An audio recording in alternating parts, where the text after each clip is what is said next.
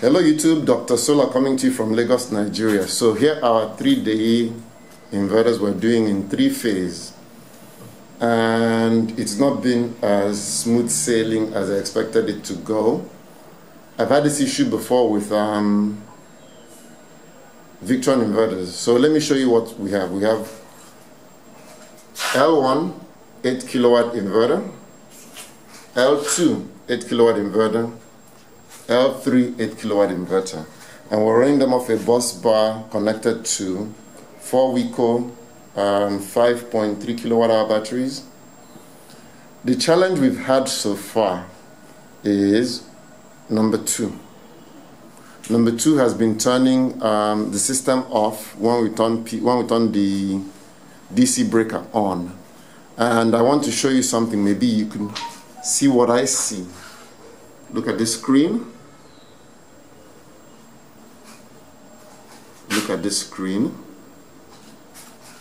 And look at that screen. See, there's a difference, right? The screens do not look the same. And if you look to the top corner, that screen there has a number. This does not,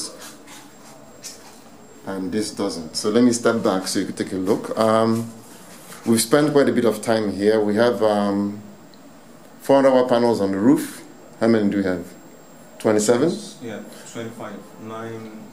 9 times 3 is 27. Well, 9 times 3, yeah, 27. We have 27 400 watt panels on the roof, and we have surge protection on the DC side. We also have surge protection on the AC side. We have isolators. So this has 2 sets of panels on it, while this has only 1 set of panels on it. We also added a battery disconnect. Even though the Wico batteries come with power switch and a contactor in them, we chose to put separate battery disconnects. We have a fuse for each inverter. It's open because we thought we were having issues with the communication cables, but it's not the communication cables. It's actually the inverter, and our folks in China have pushed through firmware updates, and once they pushed it through, this screen changed. So this inverter now is different from the other 2 inverters. We'll keep working on it till we'll get it right. I think they're pushing through, they're pushing through firmware updates on this one. So I think they're going to push through firmware updates that will make this match these. That's what I'm seeing. So when you see those numbers, firmware updates are happening. So let's see how it plays out. I hope I'm able to get out of here excited that this is working as it should. I'll come back to you in a sec. Hello YouTube, Dr. Solar is back. We didn't get a resolution to our 3-phase. They pushed a bunch of firmware updates. So right now, one of the inverters, we're not letting PV come into it, but we're letting it come into the others. So for now, it's working temporarily. Deye wants us to do a video call, and then during the video call, they'll take me through what needs to be done to fix it. Now you see components here. There are, let me see, 1, 2, that's the screen, 3, 4, 5, 6. 6 components. If you recall, I had a 5 kilowatt inverter that failed. Deye has sent me a replacement of every component in that 5 kilowatt inverter. They're giving us a new display, a new motherboard, communications board, the screen, the SPD, whatever that protection is, and whatever this board is. So I have to put this back together, and hopefully I'll get it right. As you could see, there is a, what do you call this? A battery. So this has a clock on it. I don't know how I feel about this, but you know, at least they've made good on the warranty.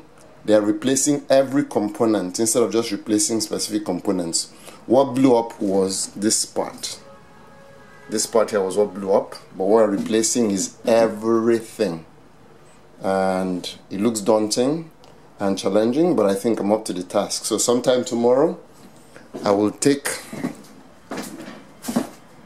this inverter apart, this one that has all this stuff on it, and I will I'll remove it, and then I'll put all the pieces back inside, and hopefully I can report back to you that I did not kill myself or destroy the inverter permanently. So once again, I'll talk to you about these batteries. They came from Top Band. As you can see, there's some damage during shipping, I'm not very happy with what I see from them. No cables, no instruction manuals.